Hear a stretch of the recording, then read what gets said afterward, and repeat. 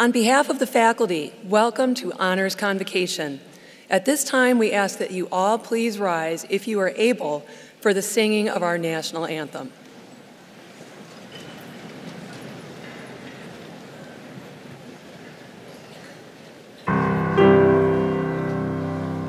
Oh, see, can you see by the dawn's early light what so proudly we hailed at the twilight's last gleaming, whose broad stripes and bright stars through the perilous fight o'er the ramparts we watched were so gallantly streaming, and the rocket the bombs bursting in air gave proof through the night that our flag was still there. Oh, see, does that star-spangled banner yet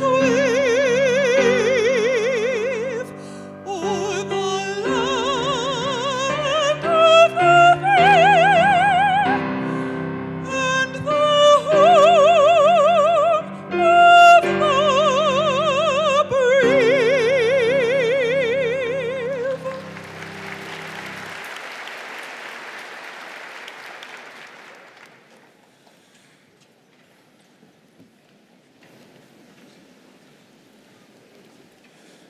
Good afternoon, and welcome to the 96th Honors Convocation of the University of Michigan.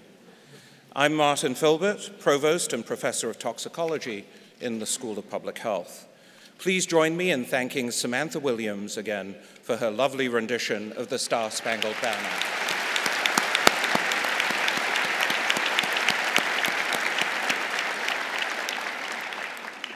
We've gathered in this first week of spring, at least for this afternoon, to recognize and celebrate the accomplishments of students on all three campuses of the University of Michigan. We're also honoring faculty members who make extraordinary contributions to the education of our students.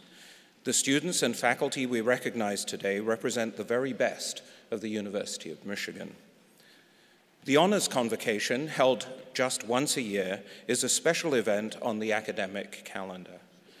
It provides a time to pause and appreciate the intellectual work that shapes our purpose, the center of our community.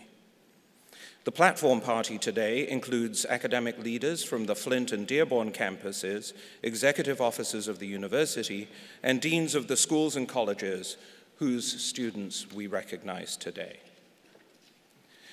The Provost's Council on Student Honors has selected Allison Berry to be this year's student speaker. Allison is a senior of the Gerald R. Ford School of Public Policy. She has demonstrated her passion for public service in many ways. As a sexual assault prevention and awareness center volunteer, she facilitates workshops that address sexual assault, intimate partner violence, healthy relationships, and bystander intervention. She also serves as an ally for survivors. Allison helped establish and led We Listen, a campus organization dedicated to promoting respectful conversations between conservative and liberal students on controversial issues. She serves as an elected representative to LSA student government for 2 years and works part-time in the office of the Vice President and General Counsel.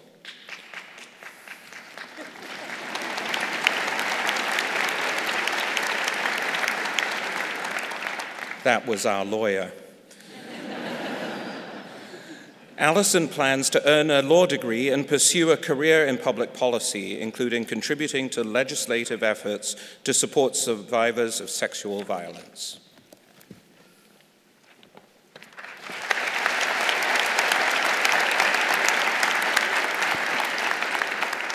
Thank you so much for that introduction, Provost Filbert.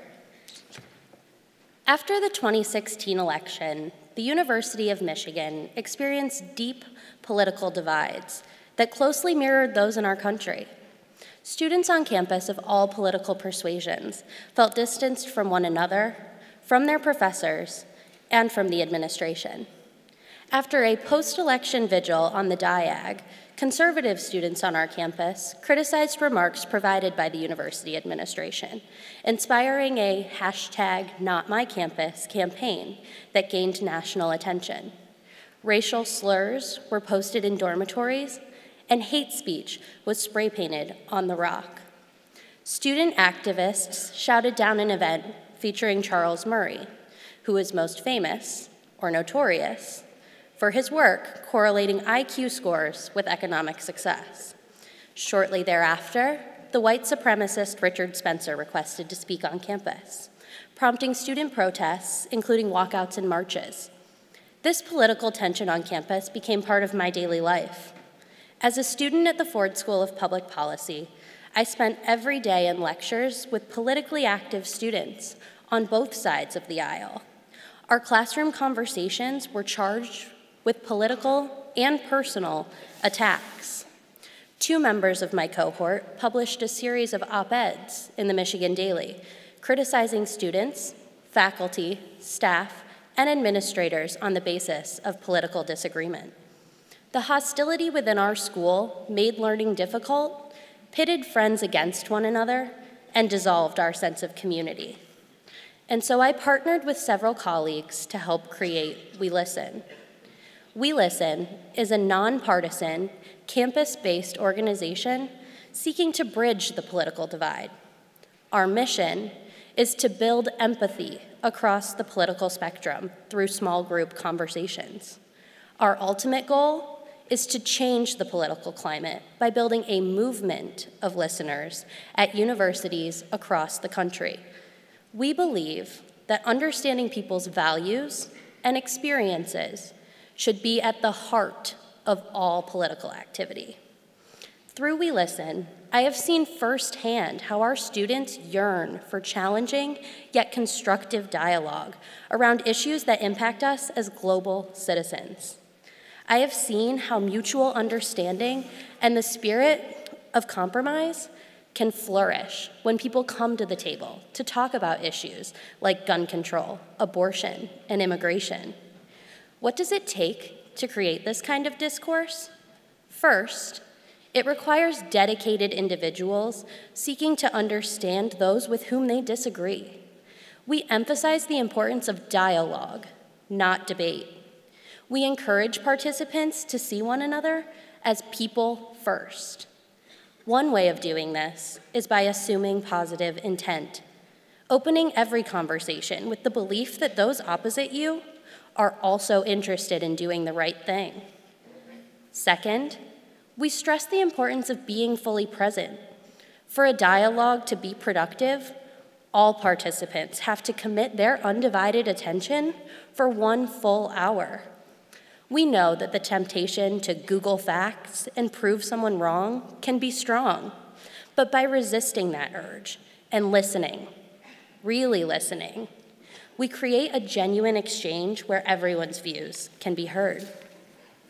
Finally, we encourage participants to find comfort in the discomfort of the conversation. We know that some of the greatest opportunities for learning come when individuals are willing to have their own views challenged.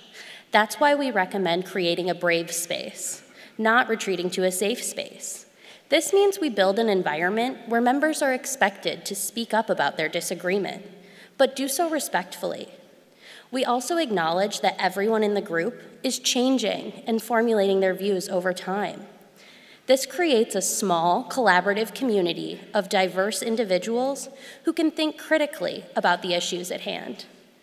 At times, however, it is important to transcend listening and turn to action. This is imperative when powerful individuals deliberately deceive the public with misinformation.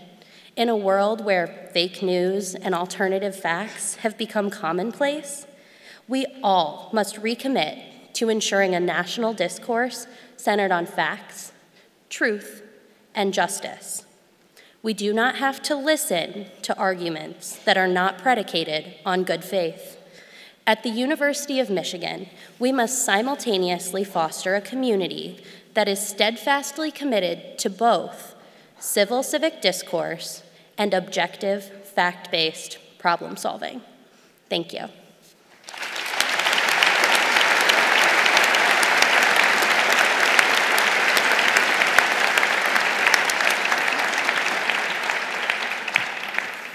Thank you, Allie. Allie has provided us with an impressive example of how reasoned debate can occur amongst people with different views. I'd like to examine the broader question that this example poses. What is the role of higher education in helping us to develop our skills as citizens in a self-governing society? We each know from experience that human beings have a wide range of views on every subject. We know, too, that our society is rooted in the idea that we can, nevertheless, find a way to live together. Contemporary society poses a challenge to this belief. Today, it is easy to remove oneself from the give and take of the world. Traditional broadcasting and social media make it easy to retreat from the cacophony of the world, to put ourselves in places or spaces where our own views are reinforced rather than challenged. Universities are powerful antidotes to this isolation. Our mission is to increase and to advance knowledge and to educate those who will carry this advance forward. To do so requires unrelenting inquiry, the clash of ideas, consideration of new views and new evidence, and reconsideration of our own firmly held beliefs. Our commitment to this work is rooted in the long-standing belief in the value of the free trade of ideas, articulated first by Justice Oliver Wendell Holmes, Jr. in 1919. In Abrams versus United States, he wrote, "The ultimate good is better reached by the free trade in ideas. The best test of truth is the power of thought to get itself accepted in the competition of the market." Undergraduate education is designed to help students develop their abilities to participate in the marketplace of ideas. In every field of study, students are expected to first test ideas, their own and those of others, questioning what is known and exploring alternative explanations, to evaluate information, searching broadly and deeply for relevant evidence, scrutinizing it, and grounding their ideas in the strongest available evidence. Discuss and debate their ideas, listening carefully to the views of others, learning from them, and recognizing the strength of the evidence and the logic of the argument with which they disagree. A Michigan education provides multiple opportunities to engage in this hard work. These include science courses in which new discoveries advance our thinking about the world or the universe, social science projects that deepen our understanding of how society works, and arts and humanities performances and seminars that offer new perspectives on the human condition. Work in student organizations and engagement in real-world projects can also lead to re-examining ideas and adjusting one's thinking. In the years since Justice Holmes wrote about the free trade of ideas, society has grown and changed. Political and social movements have challenged established orders, leading us to recognize the need to argument the commitment to the marketplace, the marketplace of ideas, to make it more inclusive. In our debates and discussions, we must ask who comprises civil society and whether all those voices are represented in debates and discussions about our common future. Our ability to address challenges effectively and to move society forward depends on inclusion. The marketplace metaphor suggests a bustling and noisy place. Debates about issues including climate change, flag displays, childhood vaccination, all underscore this image. Discussions and debates about contested ideas can indeed be heated. They can lead to anger and distrust, making it difficult to find commonalities. Even civil debate in carefully modulated voices can lead to this difficulty. Rather than hardening our stance when it happens, we are well advised to take time to reflect on the conversation. It is wise to consider, outside of the movement, what others said and how we responded. This can help us to understand their position and prompt re-evaluation of our own views. It may also lead to discovering areas where agreement or acceptance is possible. In many of your courses, there are opportunities to reflect on what you are learning. Guided by faculty, you can explore how your own assumptions and beliefs are challenged by others. And you can think about how you will respond with evidence, with reason, and with thoughtfulness. Practicing the fine art of reflection provides us with a valuable lifelong skill. As the playwright Lorraine Hansberry wrote in A Raisin in the Sun, never be afraid to sit and think. This is good advice for us all. As a university, we are committed to learning, listening, and re-examining what we believe to be true. The opportunities that the Academy provides for doing so help us to develop a strong foundation for effective engagement in the world. You may wonder how the students we honor here today came to be here. To be invited to attend today's convocation by one's school, college, or campus, a student must attain university honors for both winter 2018 and fall 2018. Seniors who earn university honors for either of these terms are also invited to attend honors convocation. The University Honors recognition is awarded to students who earn a 3.5 grade point average during a term while taking a minimum of 14 credit hours, 12 of which are graded credits. I will now introduce the deans from the undergraduate schools and colleges in Ann Arbor. I ask that the dean and the University Honors students from that school or college please stand to be recognized. The order of the introductions is in the order of the founding of the school and college.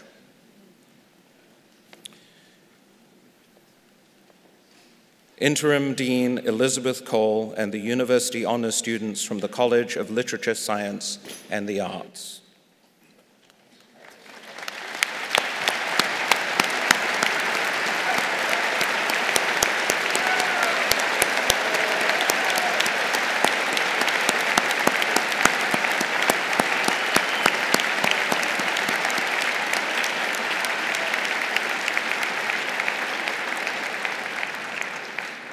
On behalf of Dean Laurie Macaulay, I present the University Honors students from the School of Dentistry.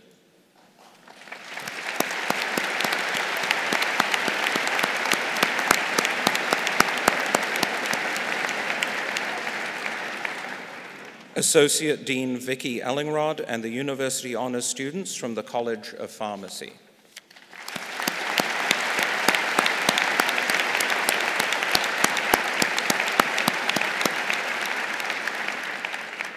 On behalf of Dean Jonathan Massey, I present the University Honors students from the A. Alfred Taubman College of Architecture and Urban Planning.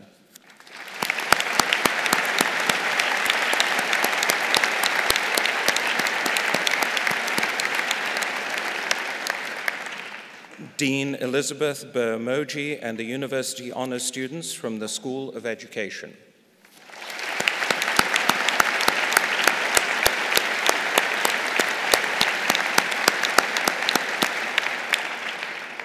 Dean Scott DeRue and the University Honors students from the Stephen M. Ross School of Business.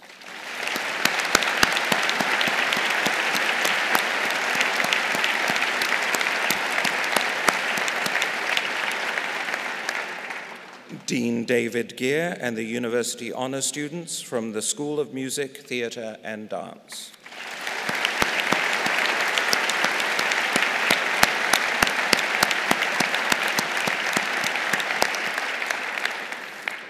Dean Patricia Hearn and the University Honors Students from the School of Nursing.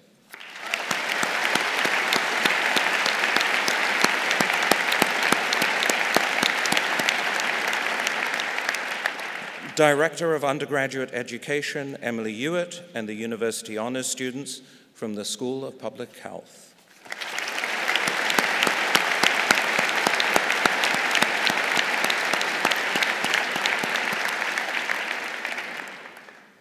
Associate Dean Elizabeth Yackel and the University Honors Students from the School of Information.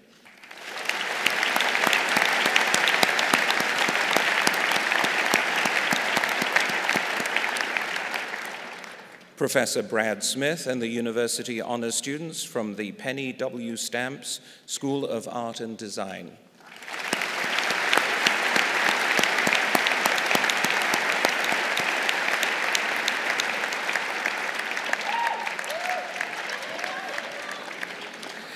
Associate Dean Tom Templin and the University Honors Students from the School of Kinesiology.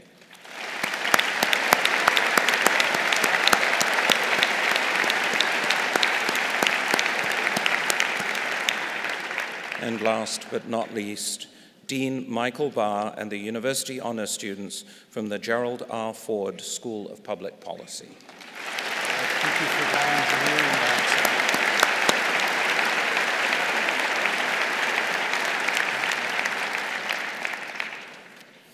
My boss told me that I skipped over a rather large and vocal group. Dean Alec Gallimore,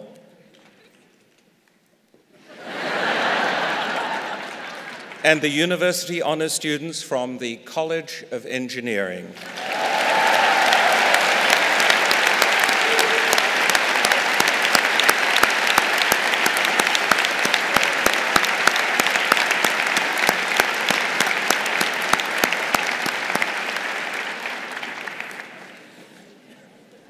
Thank you. Sue Alcock, Interim Provost and Vice Chancellor for Academic Affairs of the Flint campus, and Catherine Davey, Provost and Vice Chancellor for Academic Affairs of the Dearborn campus, will recognize and present the University Honors students from their campuses. Interim Provost Alcock.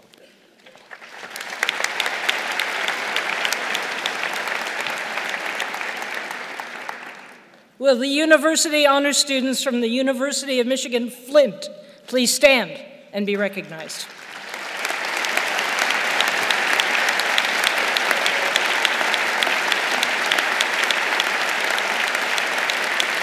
Congratulations! University Honors, a 3.5 GPA average during a term while taking a minimum of 14 credit hours, 12 of which are graded credit. That's no mean feat. That is a high bar. You have done something not easy to achieve. I am proud of you. Your teachers are proud of you. Your university is proud of you. Your families are proud of you. If you were driving down a highway right now, you would be passing huge billboards flashing, "We are so proud of you." So feel the glow and enjoy the moment. Now, the theme of this convocation, civility, dissent, and compromise in a divided world, is a difficult one. Navigating these waters is tough, always will be tough. So it's a good thing that students of the University of Michigan Flint, such as the folks just standing here, stand ready for that challenge. Nomen est omen. That's Latin for your name is your sign, your name is your destiny. It's all in your name. And there is very little that is tougher than the stone we call flint, a hard, sedimentary cryptocrystalline form of the mineral quartz used by humans for countless millennia to make tools to live and thrive. Things made from flint or formed in flint, like the students here, are guaranteed durable, sharp, and made to make a difference in our world. Nomen est omen. Congratulations again to you and yours.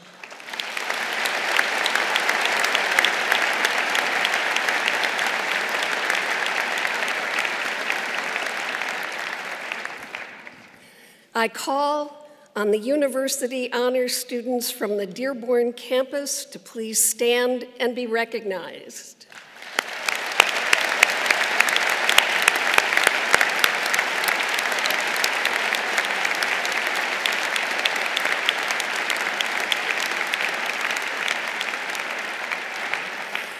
University of Michigan Dearborn students, today we formally recognize you for your impressive academic achievement. This recognition is well-earned and well-deserved. Through your many and varied accomplishments, you represent what a University of Michigan education is all about. Through your scholarly work and engaged activities, you enrich the intellectual climate of the entire Dearborn campus. Our campus is well known for its metropolitan vision and impact.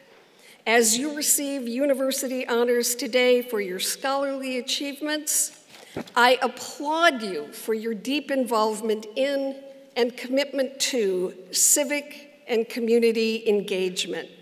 To achieve your exemplary academic achievements while contributing to the common good on campus and in the community is truly remarkable and most deserving of recognition.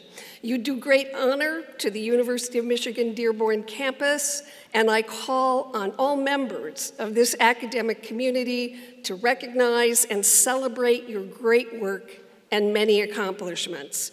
To all of today's honorees, I offer hearty and heartfelt congratulations.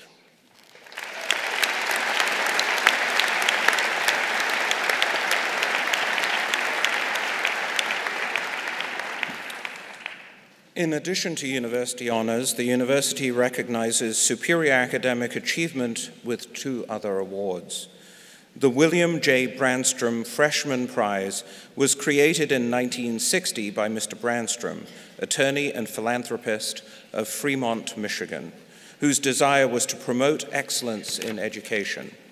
Through his generous gift each year, the University of Michigan is able to recognize and encourage first-year students who obtain a high level of academic achievement during their first semester.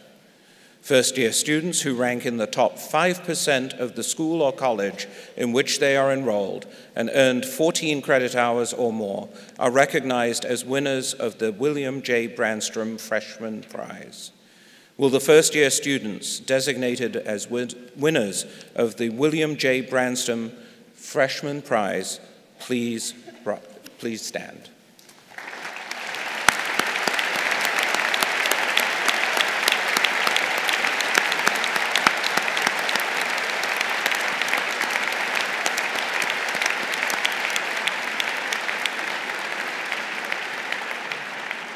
Congratulations.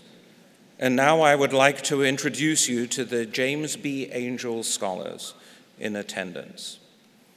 We award this honor, named for the university's 3rd presidents, to students with an all-A record for 2 or more consecutive terms in which they carry at least 14 credits per term, 12 of which are graded credits. I would first like to ask our 2-term Angel Scholars seated in the audience to please rise.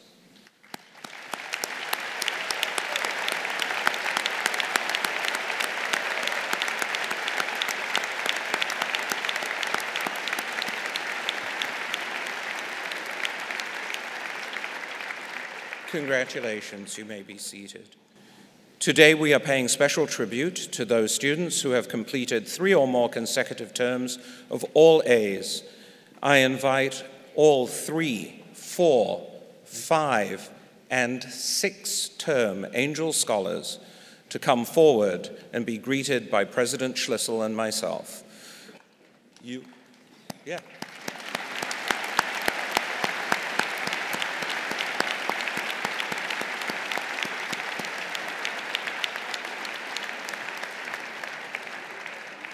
You will be escorted to the stage by our faculty marshals.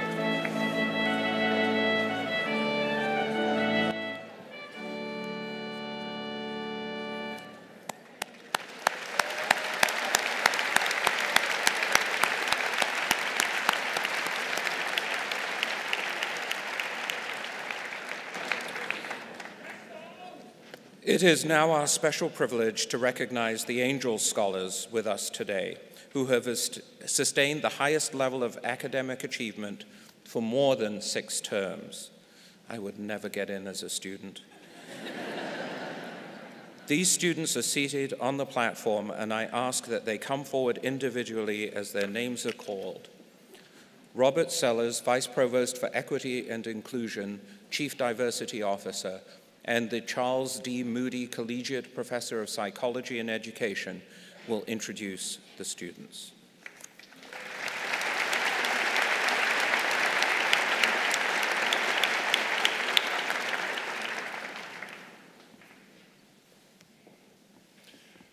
This first group of students has achieved 7 consecutive terms of all A's.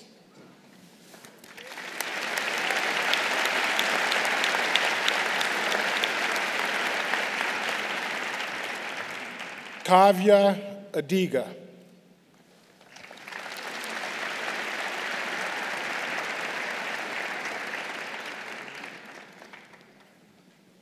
Angelina Bilby.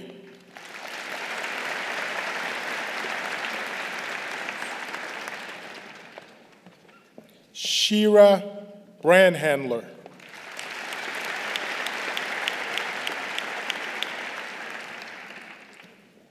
Tiffany Chin.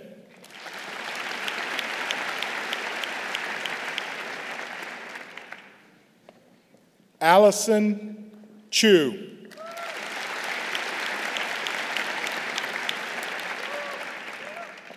Kristen Kimmer.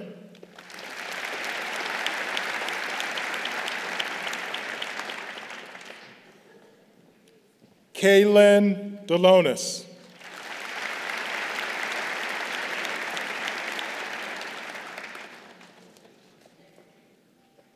Andrew Dimko.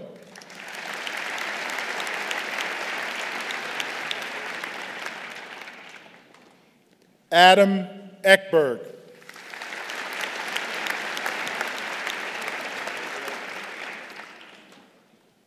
Skylar Gleason.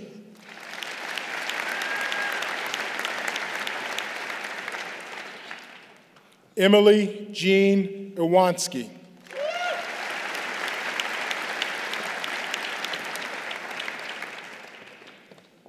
Chin Leong.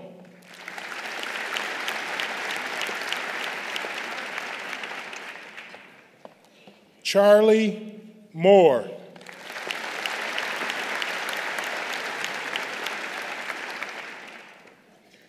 Anna Morrison.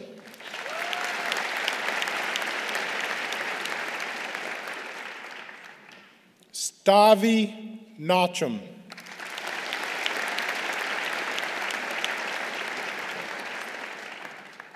Anjali Nemorin.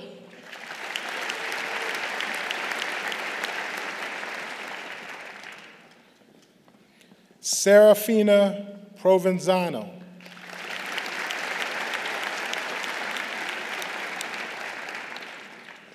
Gracia Queiroga.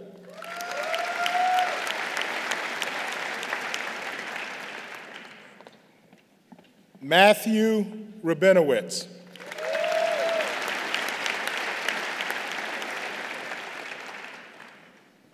Bethany Ruckus.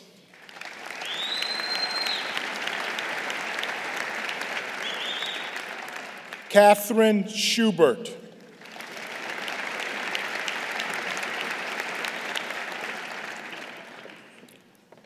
Rebecca Turnipole.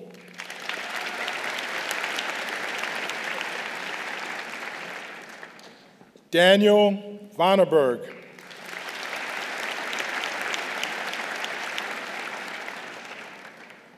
Victoria Weistepik.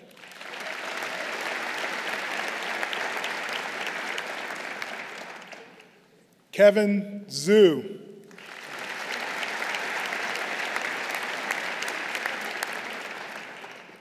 Mackenzie Zero.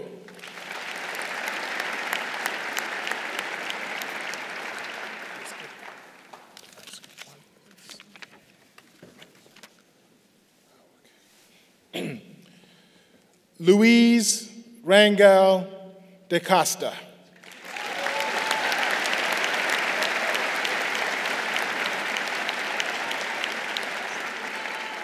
My apologies.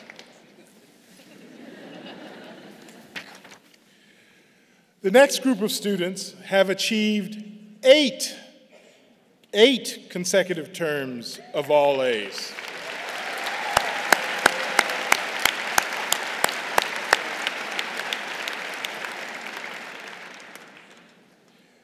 Nicholas Mastrusario.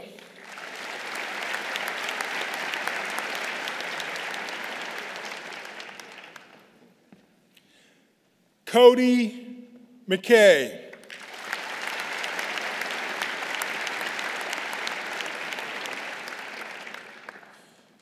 Sierre Wolfkosten.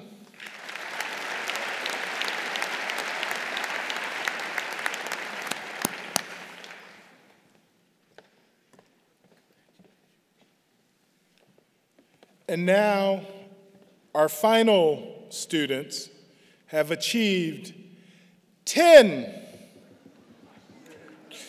consecutive terms of all A's.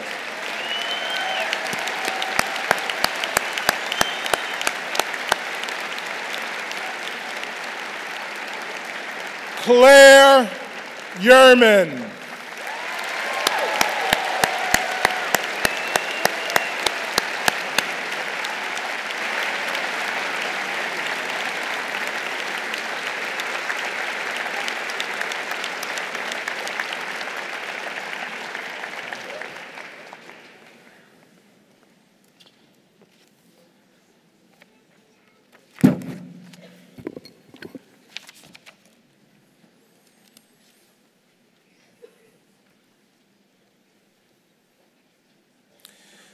We're very pleased to give special recognition to 3 students this afternoon.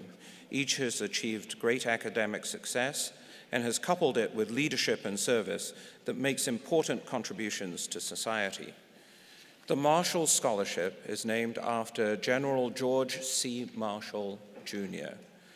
It provides opportunities for students from universities across the United States to study at universities in the United Kingdom. The program is founded in the belief that it will foster deeper understanding and stronger connections between the 2 countries. This year, 48 students from the United States were selected as Marshall Scholars. We are very proud to have 2 of our students among them.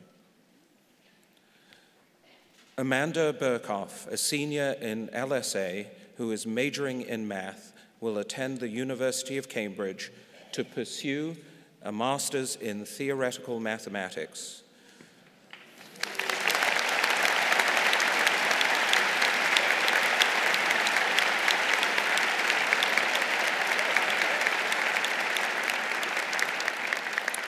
She will spend a second year in Britain to study for a master's in mathematics and computer science at the University of Oxford.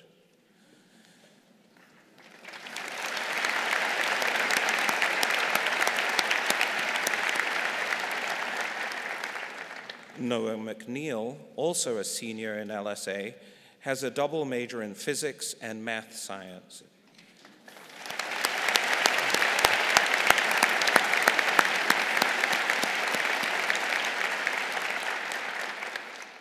He will study at the University of Sussex for his master's in science and technology and complete a second master's in nuclear engineering and policy at the absolutely superb Imperial College of London.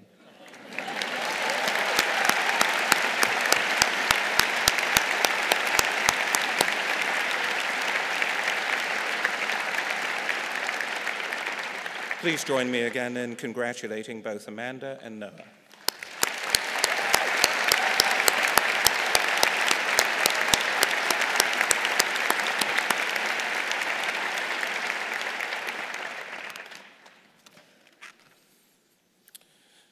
We are also proud to recognize Carly Martin, who has been named a Raoul Wallenberg Fellow.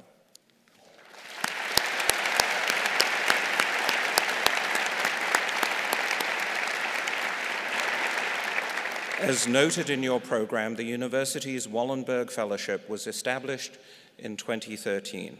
It honors Raoul Wallenberg, one of our most distinguished graduates. Mr. Wallenberg brought intellectual acuity and great curiosity about the world to his studies in architecture. A native of Sweden, he was in that country's diplomatic service during World War II.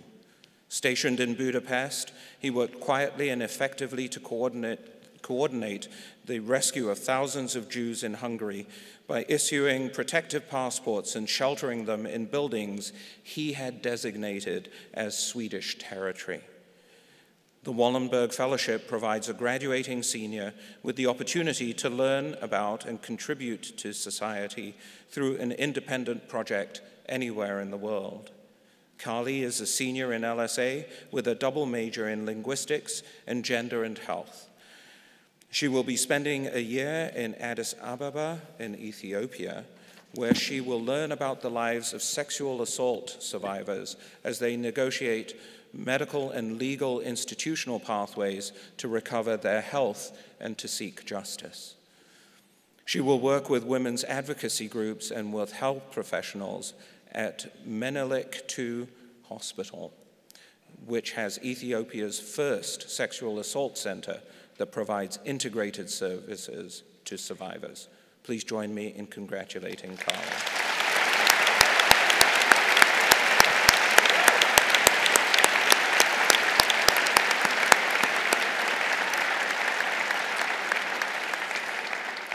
In 1988, the Board of Regents established a series of professorships to recognize outstanding contributions to undergraduate education.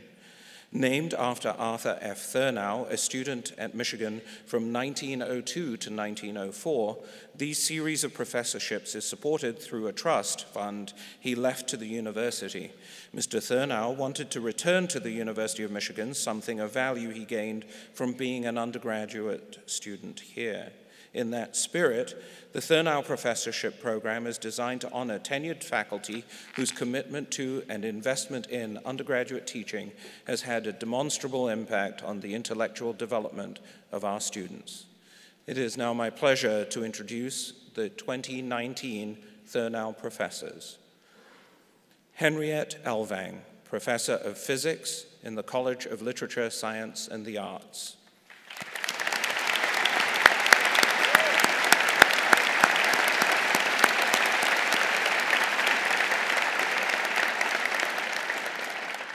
Bogdan Aperinou, Professor of Mechanical Engineering, Electrical Engineering, and Computer Science in the College of Engineering.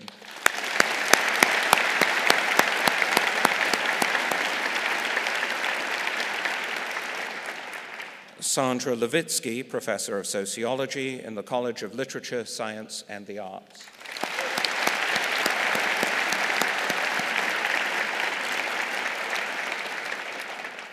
Adam Simon, Professor of Earth and Environmental Sciences, College of Literature, Science, and the Arts, Professor of Environment in the College of Literature, Science, and the Arts, and the School for Environment and Sustainability.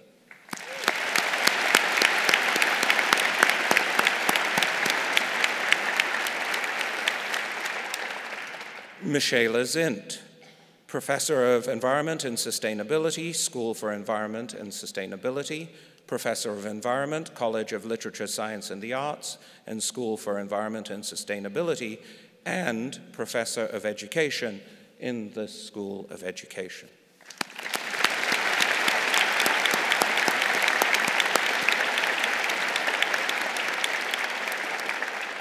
One of our 2019 Thurnau professors could not be with us here today, and we recognize her. Sandra Gunning, Professor of Afro-American and African Studies, American Culture, English Language and Literature, Women's Studies, Professor in the Honors Program in the College of Literature, Science, and the Arts.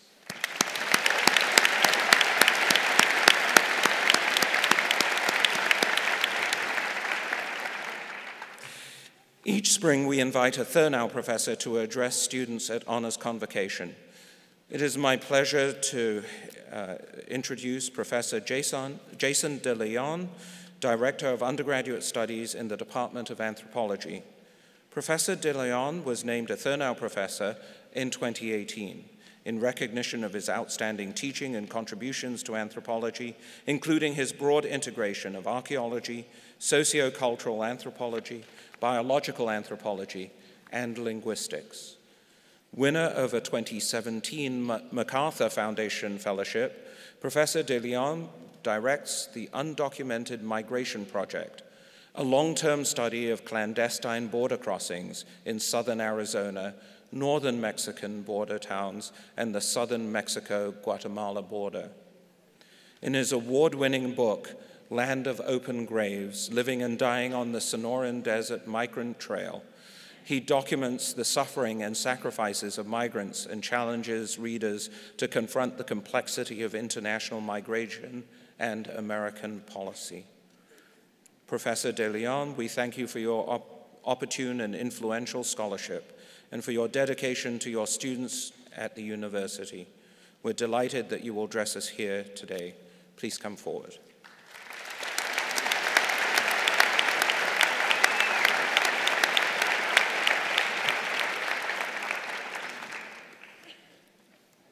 It's a great pleasure to be here today to recognize your wonderful academic accomplishments. Before I begin, I would like to acknowledge that the University of Michigan resides on the traditional territories of the Three Fires people, the Ojibwa, the Odawa, and the Bodoami. As an undergraduate student, I was not able to attend my university's honors ceremony. This is mostly because I had an embarrassingly low GPA and an F on my transcript, an F in anthropology, the subject that I would eventually earn a doctorate in. 18 years later, I finally made it to the honors ceremony, and I want to dispel any rumors that I used a college admissions counselor to get here, okay?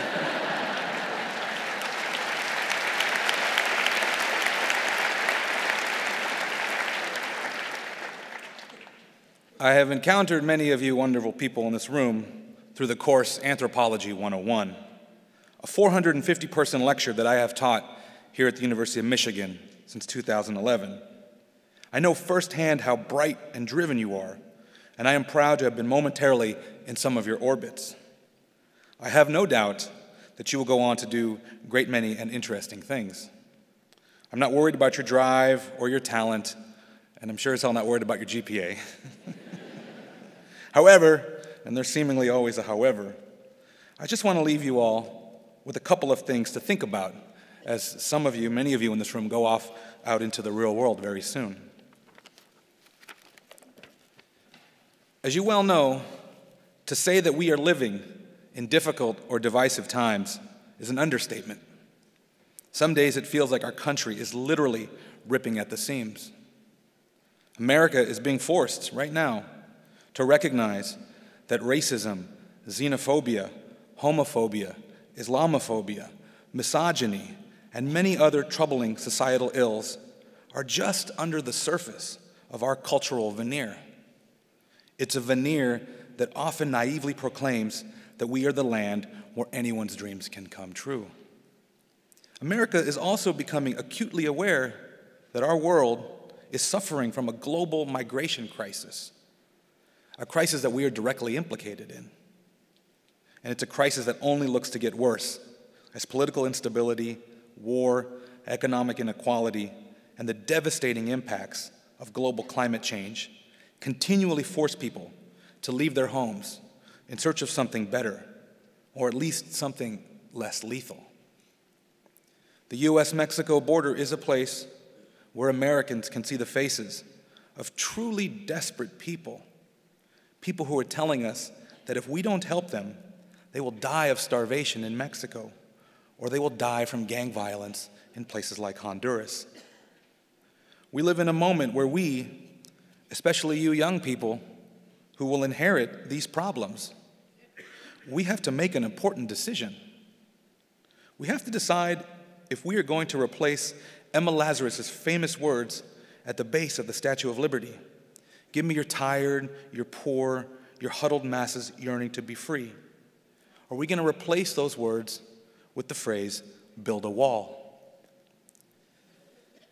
As someone who has been knee-deep in immigration issues for over a decade, I know that the world is on fire right now. But keep in mind, it's been on fire for a long time. However, I refuse to admit defeat. I refuse to allow the words at the base of the Statue of Liberty to be edited like a scene out of George Orwell's Animal Farm, to say something like, all immigrants are equal, but some immigrants are more equal than others. But my refusal is not based on any personal delusions of grandeur that I or some other lowly anthropologist can change the world and make things right. Since the end of that dark year that we call 2016, I have been motivated and inspired by many of you in this room. Young people who refuse to let the rest of us give up hope or allow hatred and ignorance to rule. You have shown me in the classroom and on campus that your generation is ready to fight for a better and a more just society. And I thank you for contaminating us old people with your hope. I brought up my own sordid academic past in the beginning of this brief monologue because I want you to know that there are many paths to dream careers, and more importantly, there are many paths to fulfillment and happiness. Not all of those paths are direct, and most of them are not easy. But I know that all of you in this room are going to get there because you've already shown us what you can do, which is why you're here today. You give my generation faith in the future, and I wish you all the best of luck. Thank you.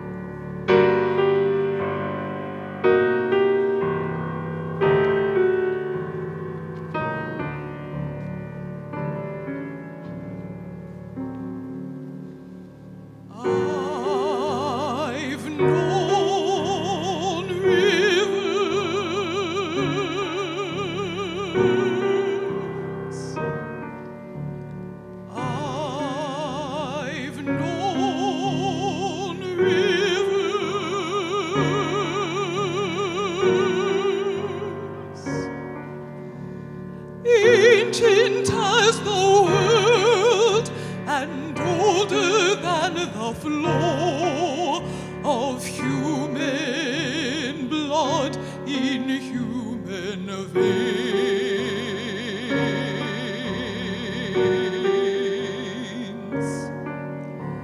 I've known rivers. I've known rivers, ancient as the world and older than the flow of human blood in human veins, and older than the flow of human blood in human veins. My soul has grown deep like the rivers.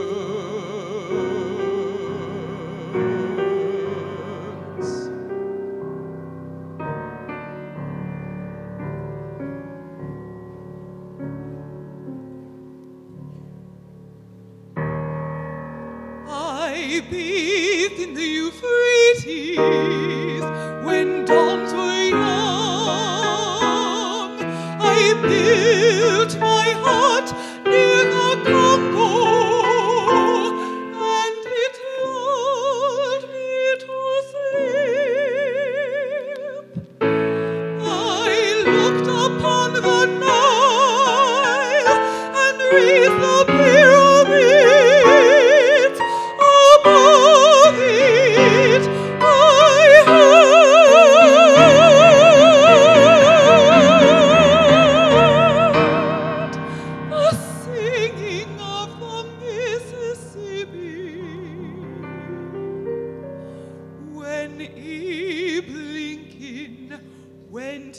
down to New Orleans, went down to New Orleans.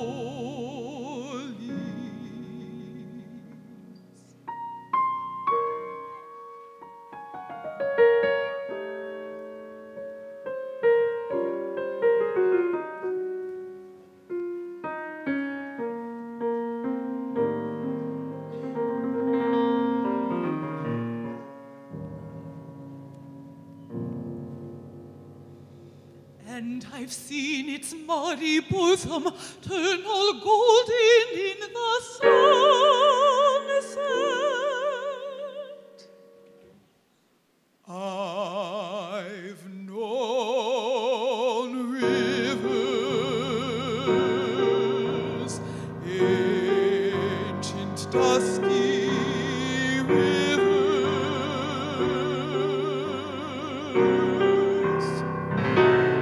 My soul has grown deep like the rivers.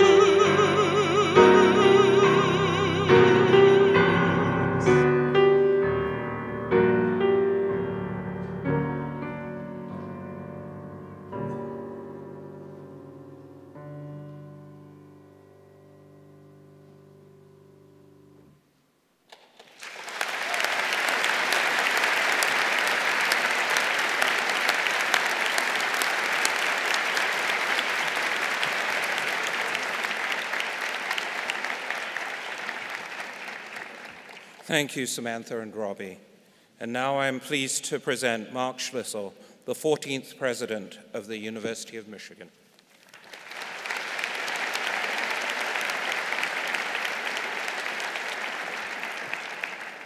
Good afternoon, everybody.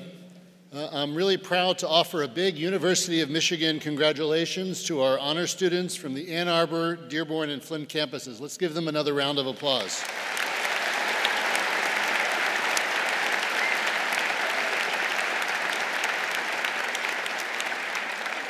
To succeed at this level on campuses like ours is extraordinary and is evidence of your focus, your work ethic, and your talent. So well done, honor students.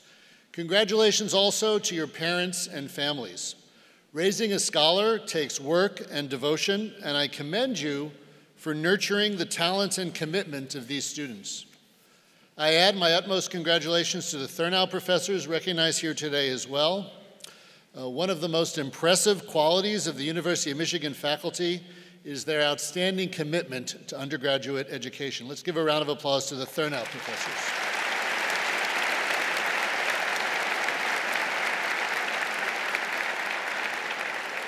Remarkable teaching is deeply embedded in the U of M culture and is an integral component of our more than 200-year legacy as a great public university.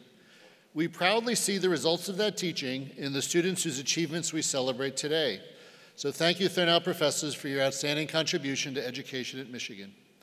I want to give a special shout out to Allison Berry and the amazing student group We Listen.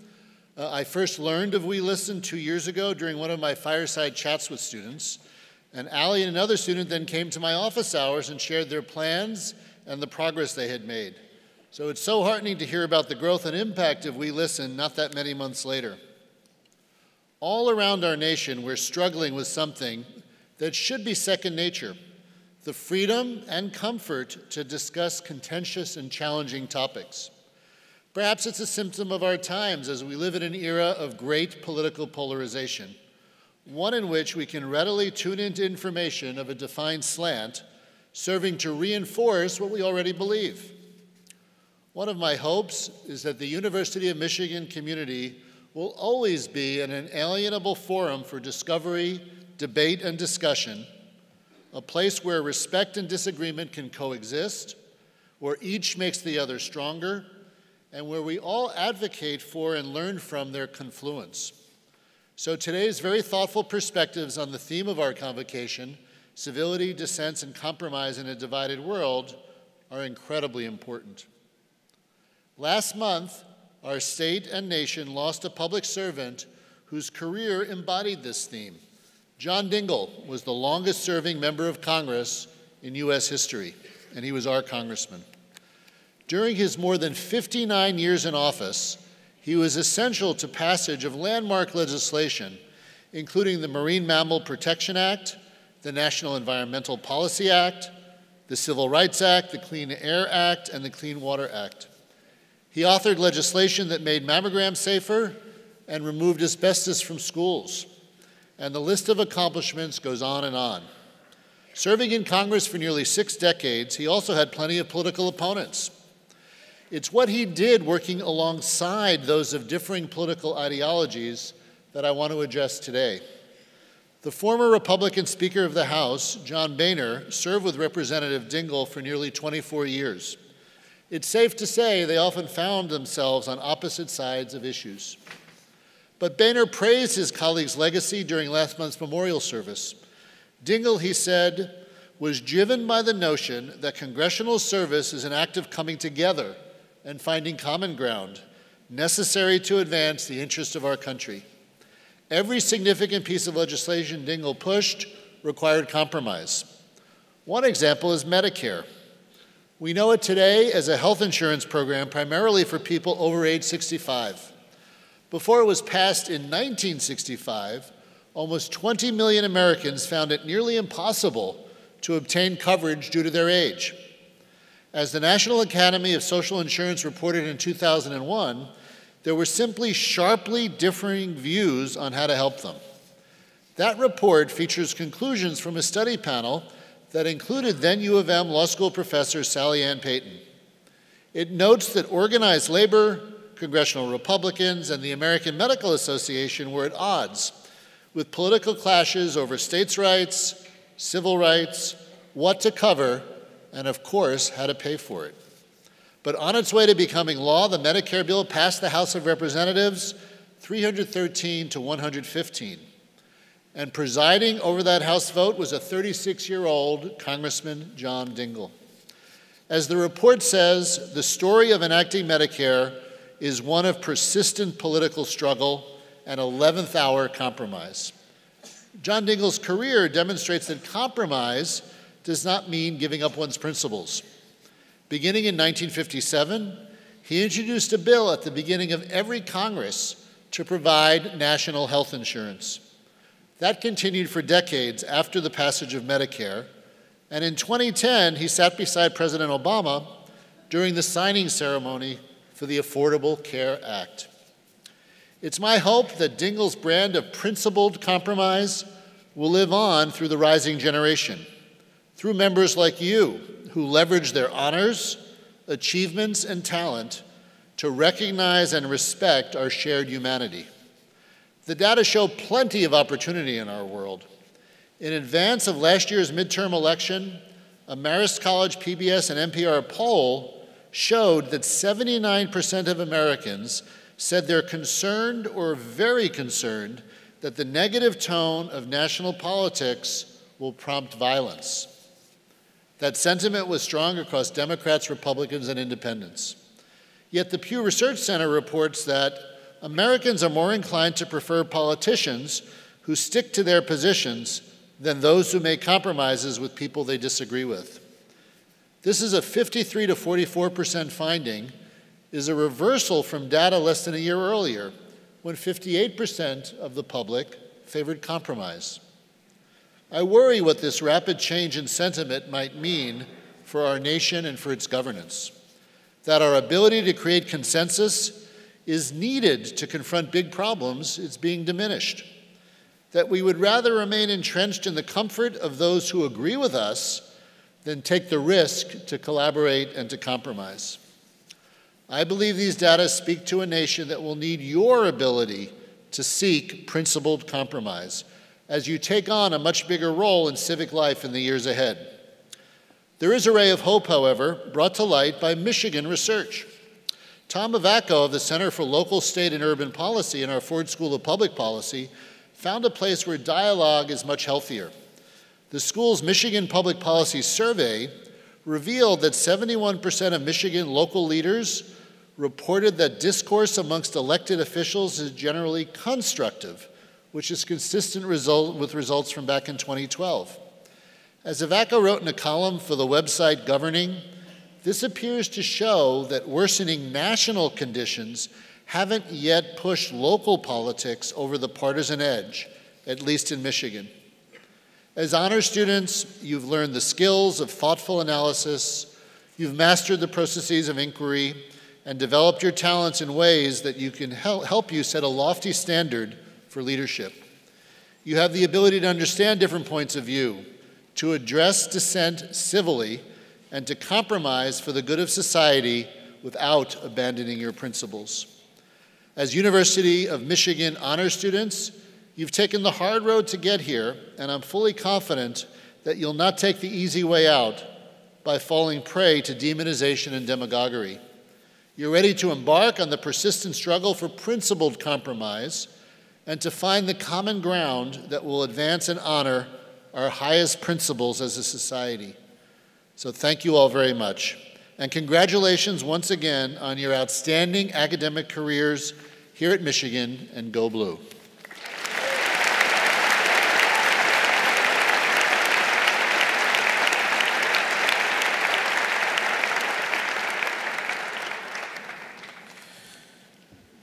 As we close the formal program today, it is my pleasure to invite you to join our honorees for a reception at the Michigan League just across Ingalls Mall.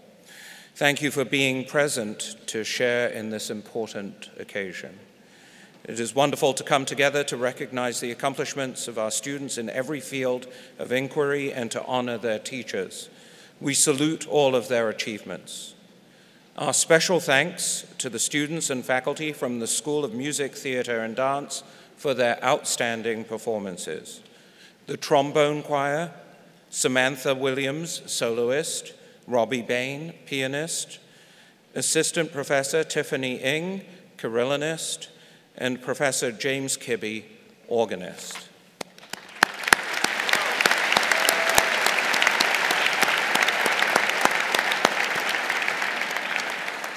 We ask that the audience remain in their seats until the recessional march of the platform party has been completed. Please stand and sing with us as we close with the university's alma mater, the yellow and blue. You'll find the words printed in your program.